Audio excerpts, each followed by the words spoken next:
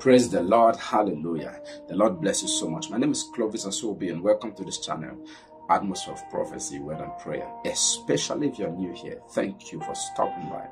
I don't want you to go. God has a word for you.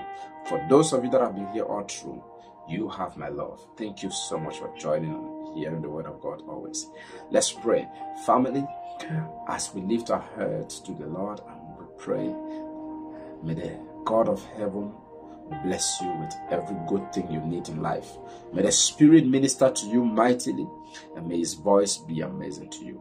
Today is your day. In Jesus' name, amen. I have this word.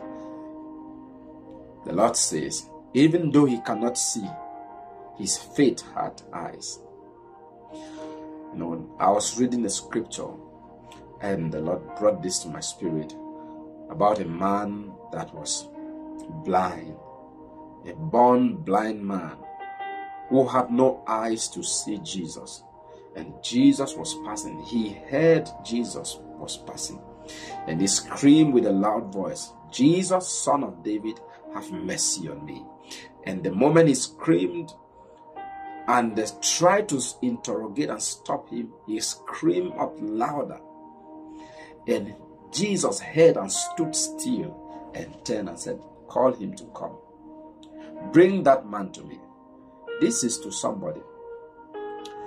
You must do the right thing. Connect your faith with God.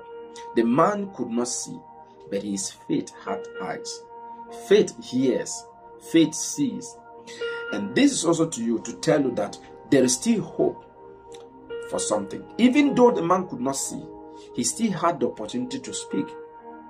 Even though the man was being disturbed from, the ability to hear and speak. So the enemy could not stop him. Even though he was blind, the enemy could not stop his mouth. So he spoke, which means within you, there is still something that you can do that can provoke the move of God. There's still something within you. The fact that you're alive, you still have hope. The fact that this business closed, look again. Maybe there's a mouth to speak. Maybe there's an ear to hear. The man could not see. He didn't give up there. Other blind people just sit there and condemn themselves all through. Some will sit there and beg all through. But the man says, even though I could not see, I can't see, but my mouth will speak. I cry. He cried out, and Jesus stood still. You can still do something. The situation is so bad, you can still do something. The condition is critical, you can still do something. Cry out. Cry out. Your faith can still connect you.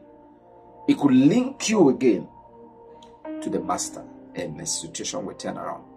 If you can sit down and meditate and say, how do I come out of this? This way that you've focused your eyes and you've tried to do it is not going.